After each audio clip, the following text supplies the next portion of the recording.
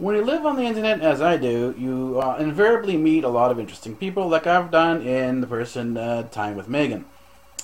I have been watching her channel now for about a year, and I have had absolutely no issues with it. So, if you have a problem, I don't care.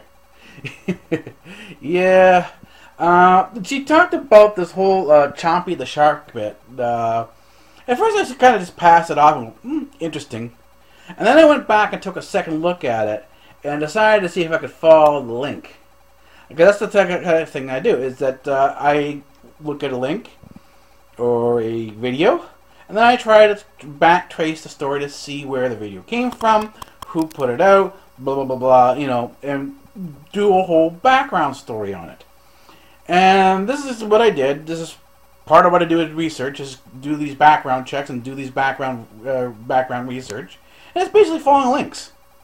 It's basically a professional version of surfing the internet, if you will, because you don't really have any idea where you're going. You're just simply following a link. Anyways, I follow this back to this guy named Isaac. His last name begins with a B. I'm not going to butcher the name because I'm not really too sure how to say it. So I'm going to leave it at that. And I couldn't figure out why the title was AHTV. It was some sort of official channel with something like that. That this whole Chompy the shark thing came out of. But I followed it back. Not only I found his YouTube channel, which was the AHTV channel, but I found a website called Aqua Hunters. And as I kept following the links and looking at it, because on the sidebar, what happens, these little interesting videos pop up that show other people on kayaks in the middle of the ocean fishing. And it turns out that what these guys have done is they've taken an old hunting technique when people used to go out on a boat.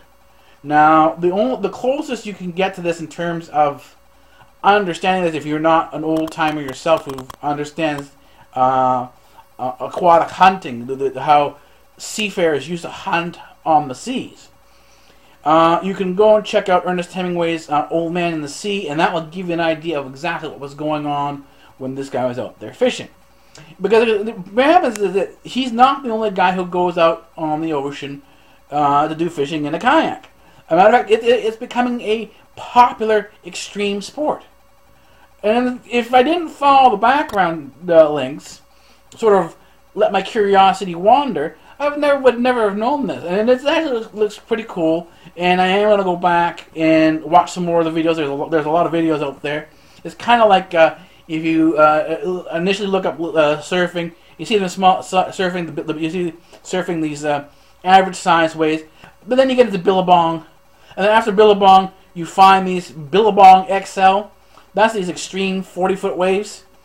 That's the cool stuff. So if you follow links through, you can find a lot of really cool stuff on YouTube, and that's what I did. I think this aqua hunting is a really cool thing. I'm really not too sure exactly how many people are doing it, but it looks interesting, so I'm going to look into it a little bit more.